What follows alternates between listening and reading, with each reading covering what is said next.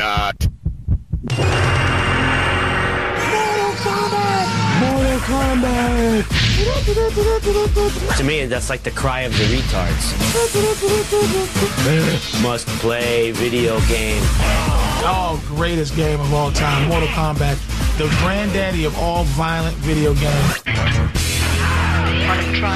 Mortal Kombat almost broke our band up. I was dominating in that game.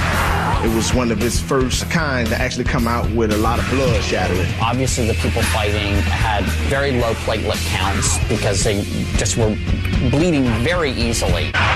Begin Mortal Kombat by choosing one of 7 characters. I used the guy with the little hat. Raiden, the mythical thunder god.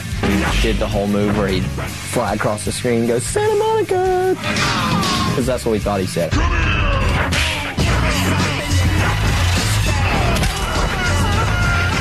One of the moves for Mortal Kombat was like, poof, get over here! You know, you were able to rip somebody's spine out, put your hand through somebody's heart. Senator Joseph Lieberman announced Wednesday that he's sponsoring legislation to require warning labels for games like Mortal Kombat. Parents think that if you play a video game like that, you're going to go out and pull your teacher's heart out or something. Mortal Kombat was one of those sort of values-laden games, and it taught kids about resilience, just getting back up there. I saw lots of kids impaling each other with treble hooks out in their yards. Happened constantly. There wasn't enough Actine in the neighborhood to go around. Wins.